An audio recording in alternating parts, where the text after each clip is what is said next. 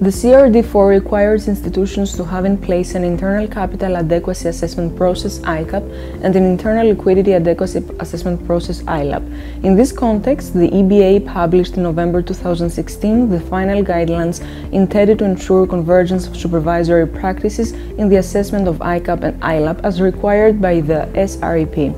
Further, in January 2016, the ECB published its expectations on ICAAP and ILAAP together with a description of what ICAAP and ILAAP-related information institutions should submit, and in November 2018, following the two draft guides launched in March 2018, the ECB published final guides to the ICAAP and to the ILAAP with the aim to develop a more detailed set of supervisory expectations regarding these two processes. In particular, the EBA final guidelines include a number of general considerations relating to, among others, the proportionality principle, operational procedures, or cross-border banking groups. Moreover, the final guidelines collect common information to ICAAP and ILAAP, specific information on each one of them, as well as information about quality assurance and conclusions on the results.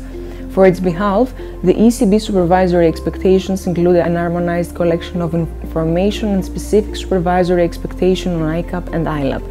Finally, the ECB final guides to the ICAAP and to the ILAAP set out 7 principles for the SSM guide on each one of these processes relating to governance, management framework, or material risks, among others.